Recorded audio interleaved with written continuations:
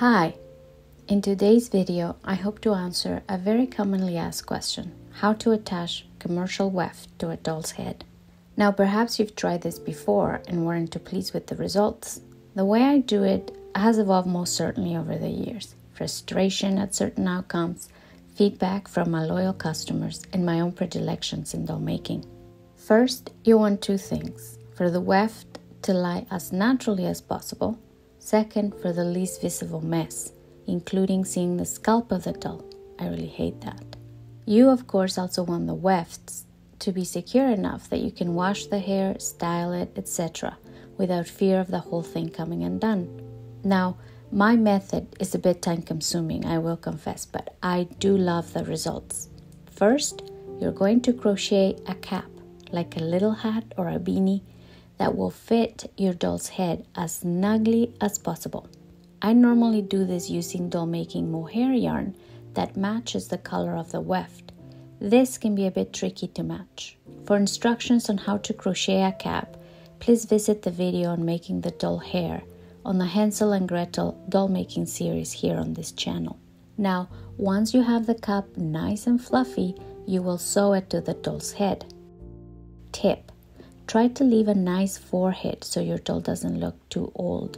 Adults have hairlines closer to the eyebrows, while children and babies have wider foreheads with the hairline further back. A trick I like to use to avoid seeing the hair cap is to sew a bit of weft underneath the cap. That way, if you pull the hair back as in a ponytail, you do get hair coming from under the cap. I think this adds a very nice touch to your doll's hair. Now that you've sewn a nice bit of weft under the cap, sew the cap on top, all along the hairline. Then you will start sewing the weft to the cap. I like to start at the back of the head and work in rows, going upwards towards the temple.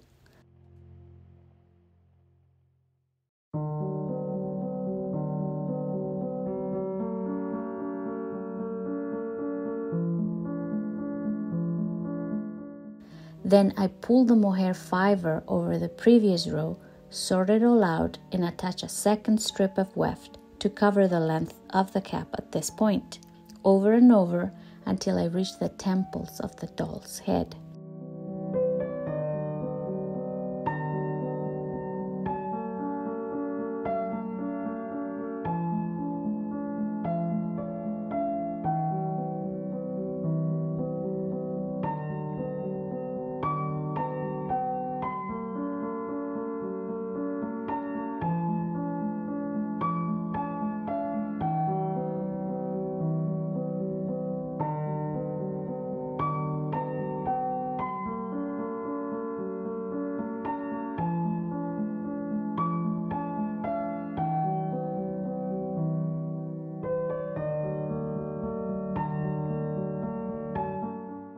Then I work in a spiral.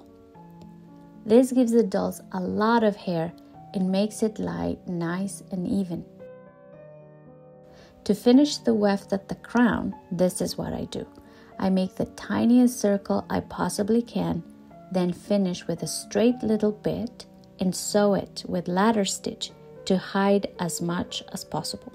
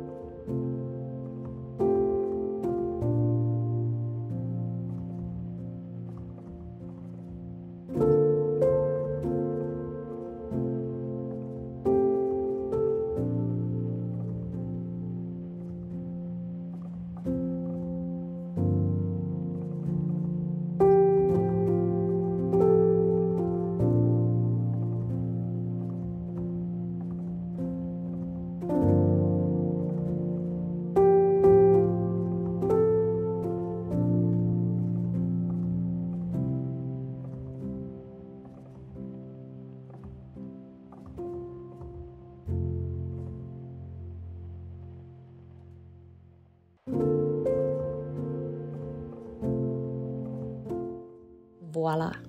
You have a doll with a head full of hair.